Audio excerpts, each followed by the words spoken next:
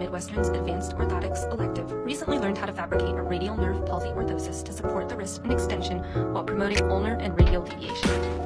The radial nerve is a common nerve injury of the upper extremity and can limit function due to controlling the muscles of the back of the forearm.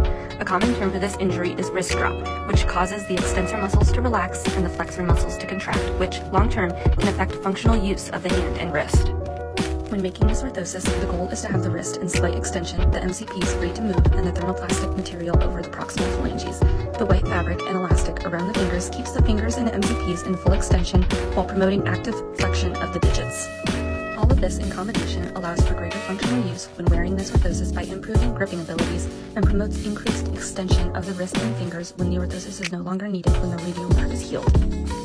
As the radial nerve heals, the forearm support can be removed with only the hand-based portion left for the patient to continue wearing with the purpose of supporting the digits and increasing overall wrist movement.